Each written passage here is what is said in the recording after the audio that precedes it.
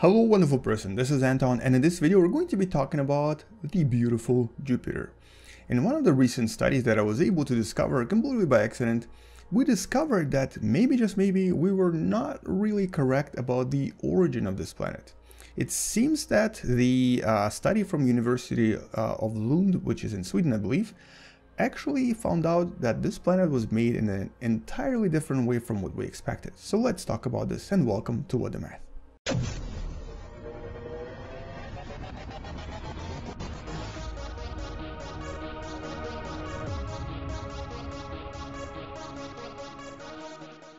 So, our previous assumption about this planet is that it was made somewhere where it's located right now, maybe a little bit closer to the Sun.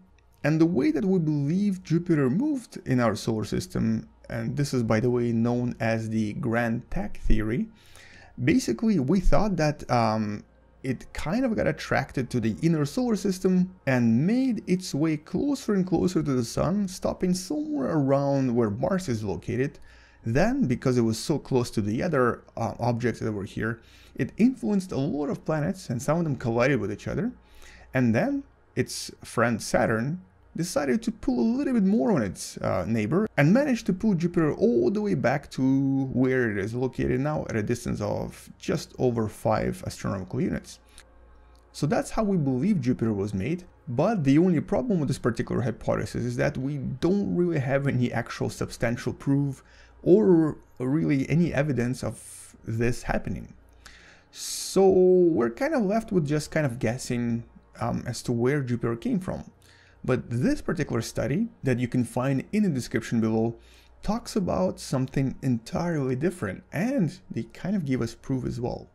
So what they did is they actually created simulations, specifically very complex computer models that they ran many times, where they placed Jupiter in different locations around the solar system.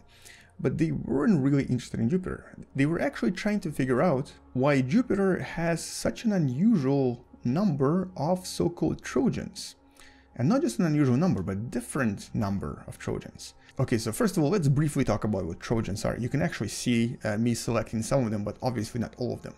So, first of all, Jupiter, just like every other object in the solar system, has several stable points of orbit known as the Lagrange points. There's one that's very popular with different spacecrafts. That we actually have a bunch of them between Earth and the Sun. This is called L1. But there's also two Lagrange points, L4 and L5, that are sort of about 60 degrees, this is basically 60 degrees, in front of the orbit and 60 degrees behind. Now, this is known as the leading Trojans, and this is known as the following Trojans. And Jupiter has a lot of these asteroids that it was able to capture over the 4.5 billion years in these particular points. There's about 7,200 of them that we've discovered so far. And it just so happens that for some unusual reason, there is about 40 to 100% more of them here in front of Jupiter than there is behind. And this is where the mystery sort of begins. We were never actually able to explain why the so-called Greek camp, as it's also known, has a lot more Trojans than the so-called Trojan camp. This is actually kind of named after the Trojan War. Now, there is, like I said, about 100, possibly 100% more of Trojans here than here. And this mystery was never really explained. We kind of just have taken it for granted almost. Until this particular research actually did simulations where they placed Jupiter in different locations of the solar system and then had it kind of travel around and basically explore the solar system for various reasons, until they managed to simulate this exact scenario. They actually placed Jupiter in just the right point, and as it migrated to its current location, it captured about the same amount of so-called L4 Trojans and L5 Trojans. Now, this is where it gets interesting. The location where Jupiter started was entirely different from what we believed. It actually started its migration from the region very close to where Neptune is today, approximately 18 astronomical units away from the Sun. And this is kind of unexpected. It is somewhat more logical in a sense, because this is where you would expect for all of the gas giants to form. At the farther reaches of solar system, where there's a lot more ices and a lot more gas, near the sun, there's not a lot of stuff that was left when the sun became basically sun, when it became active. It most likely threw away a lot of this material onto the outskirts. And then once Jupiter was formed, it started migrating toward the solar system. Basically, it started changing its orbit relatively quick. This only probably took it about 700,000 years. And as it migrated, it started capturing all of these rocks. And then at a distance of about 5.2 astronomical units, it stopped.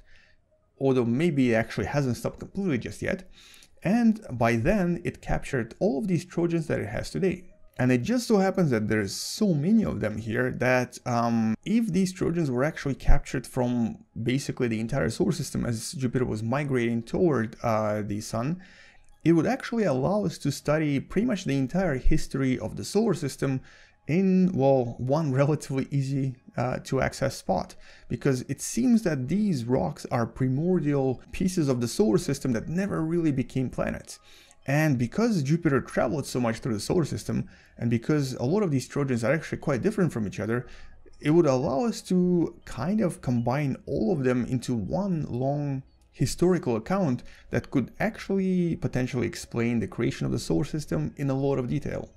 And guess what? NASA decided that it actually wants to launch a mission here. In 2021, NASA is going to be launching a mission known as Lucy that's going to do just that. It's actually going to go to Jupiter's Trojans and visit both of the camps, the so-called Greek camp and the Trojan camp. Here's actually what the path will look like. So this is basically 2021, we'll launch the probe. It then goes to the L4 Trojans first. It explores 4 different locations. This will only be in about maybe 2025, mid-2025 until approximately 2028. And then it's going to take a few more years to go to the other side, where it's going to study the L5 Trojans. The entire mission will take approximately 12 years, so by then, yeah, most of us will be pretty old, but nevertheless, it will actually allow us to understand the creation of the solar system with a lot more detail. And because we get to visit all of these objects and also study them in somewhat accurate detail, it even gets to visit a binary Trojan at some point, we'll actually get to learn quite a lot about pretty much everything in our solar system.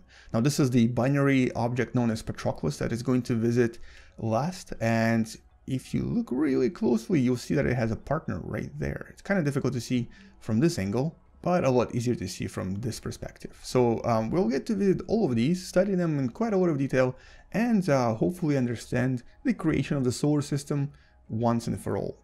Now, for now, all we can kind of do is, I guess, wait, but also hopefully future studies will actually run a few more simulations and trying to understand if this actually makes sense, because this, in a sense, means that Jupiter, on its way through the solar system, was able to collect quite a lot of data. It literally collected all of these pieces as it moved through the entire solar system and sort of had them stuck in the same region of space known as the Lagrange points. I mean, technically this makes Jupiter a great collector of scientific data that may have helped us solve all of the mysteries all in one place. We just have to go to these Trojan points, or Lagrange points that is, and study those Trojans in a lot more detail. But like I said, if this particular hypothesis is correct, this may mean that we're kind of now unable to explain the creation of Earth again. But this also means that we may have been wrong to begin with.